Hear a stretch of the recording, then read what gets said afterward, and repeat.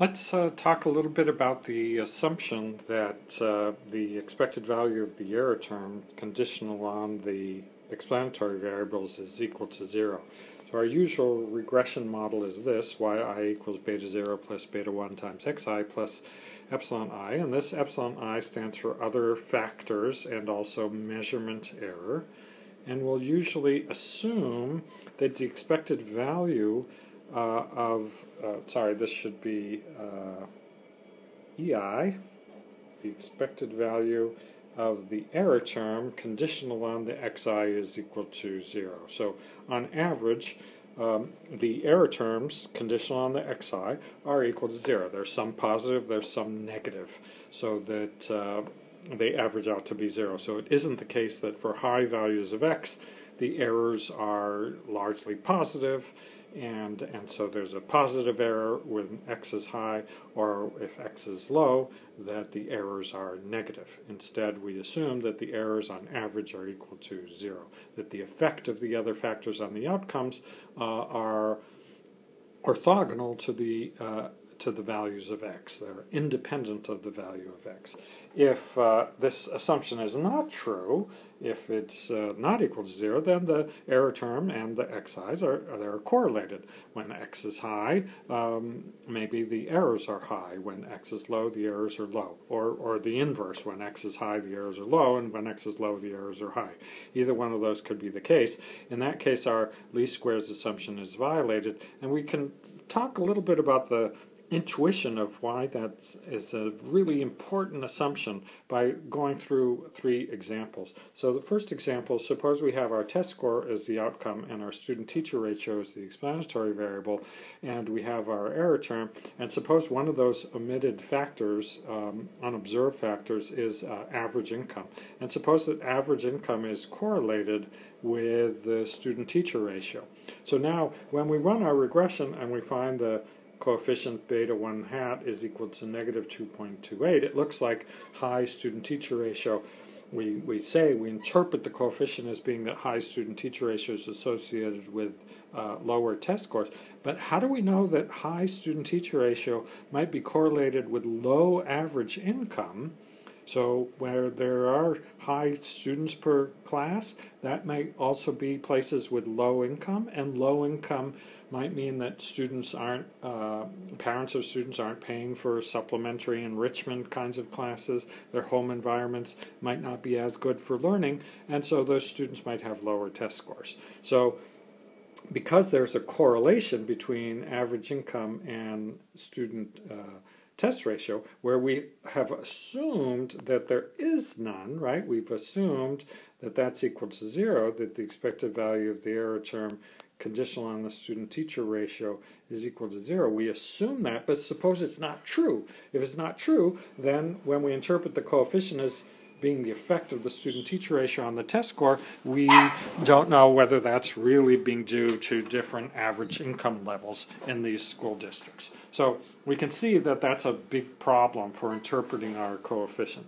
Let's take another example. We might have our death rates as the outcome variable and our index of mask mandates, mask wearing, as the explanatory variable, and we say that in counties or districts that have greater, more intense, more restrictive, more stringent mask mandates, we might imagine that the death rate goes down. So we might imagine that beta 1 hat is less than 0. The more mask mandates you have, the lower is the death rate. That depends on our assumption that the error term conditional on the mask mandate is equal to 0, and that assumption may not be very valid, right? Because it's entirely possible that the mask mandate is correlated with, for example, with the propensity of people in a county to congregate in crowded spaces. And perhaps places where people congregate a lot in crowded spaces, those are places where people don't want to have mask mandates, and places where people don't congregate or where people do want to have mask mandates. Now we can imagine a scenario where the mask mandate, the masks themselves do absolutely nothing in terms of preventing COVID. It's really congregating in crowded spaces that causes COVID. But now it's going to look like the mask mandate affects the death rate, but really it's because the mask mandate is is correlated with the propensity to congregate in crowded spaces. And that's the real determinant we might imagine. This is all hypothetical, right? We might imagine that the propensity to congregate in crowded spaces is what leads to a higher death rate. The point is we can't tell that because this assumption will not be true. We can't assume that it's true. And so we're going to need to do something else. Our regression won't be credible unless we do something else. And our third case is suppose we have a regression where we have GDP per capita in levels. So the U.S. is $50,000 per year per capita. A country like Burkina Faso in West Africa might be $2,000 per person per year. So we have 150 countries of the world, and we estimate a regression, and maybe our explanatory variable is some index of economic freedom that somebody has calculated, some organization, the Heritage Institute or the Brookings Institute has calculated an index of economic freedom. How free are you to start up your own business, to buy property, to sell to anybody that you please? These are commonly collected indicators of economic freedom or restrictiveness of carrying out entrepreneurial type economic activity, unregulated economic activity. So we might have that measure of economic freedom. We might imagine that beta 1 is going to be positive. Beta 1 hat is going to be positive. The more economic freedom, the higher GDP. We might imagine that. But our assumption is that the expected value of our error term, conditional on the index, is equal to 0. That is, it's not correlated with other variables.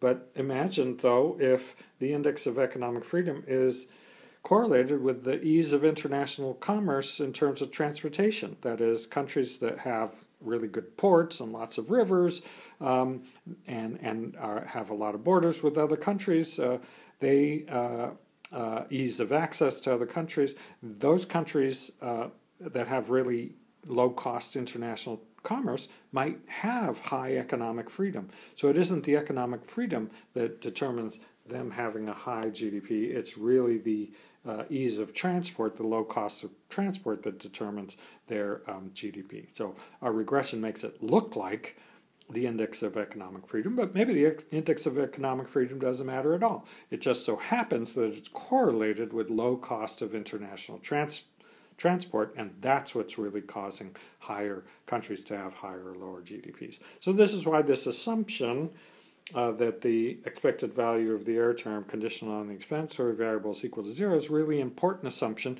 We'll always want to be checking to see whether it makes sense, and if it's violated, we'll have to do something. We'll have to correct our regression in ways that we'll talk about in subsequent lectures.